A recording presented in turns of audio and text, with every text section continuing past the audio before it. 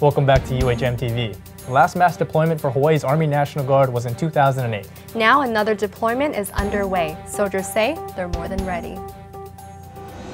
As you embark on this deployment, the word I think of most is sacrifice. The Hawaii Army National Guard is preparing for its largest deployment in a decade. Nearly 1,000 of Hawaii's citizen soldiers will be supporting various U.S. Army missions overseas. Some of the soldiers have experienced deployments before, while others may be setting foot on foreign soil for the first time. It's highly likely that there'll be people who are on multiple deployments. Sometimes they're fourth.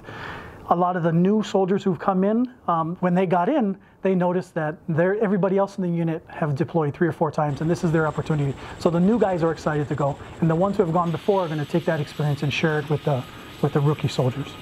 This is going to be a difficult year, but as we've proven through all our training and through everything that's brought us this far, a good attitude will get you a long way. So maintain positive, and we know that we'll come home safely on the other side. Leaving family behind is a reality for soldiers going on deployment. You got to really get in there so you can really mix it all. For Army Sergeant Tanisha Mellein-Fortson, she'll be saying goodbye to her husband and 2 sons as she heads overseas.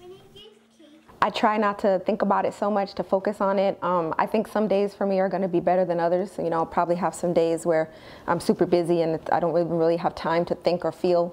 And then there's going to be other times, I'm sure, where I'm going to be really, you know, sad and missing them. I've never been away from home for a long period of time like that, especially away from my little one. So I'm going to be missing him. I think that is going to be a bit difficult for me. The last time a deployment this large happened was in 2008, when Hawaii troops were sent to Iraq and Afghanistan. But with all these soldiers leaving, what happens when there's a state emergency, like missile threats and natural disasters? For that, the Army National Guard looks towards its Air Force counterparts for support. What happens is the Air National Guard, which is 2,500 people strong, airmen, they take up more of the key roles that the Army Guard used to do. So when the Army Guard heads out, Air Guard takes over. If there's a heavy Air Guard deployment, then the Army knows that they have to step up. So we have 5,500 National Guard soldiers, Army and Air in Hawaii. So even if there's a large deployment, Hawaii will still be safe. The deployments are scheduled to happen between now and 2020. For UHMTV, I'm Aven Santiago. That's a huge sacrifice for our soldiers and their families. Do we know where they're deploying to? I've been told that some of the places include Iraq and Afghanistan, and some other soldiers deploying to parts of Europe.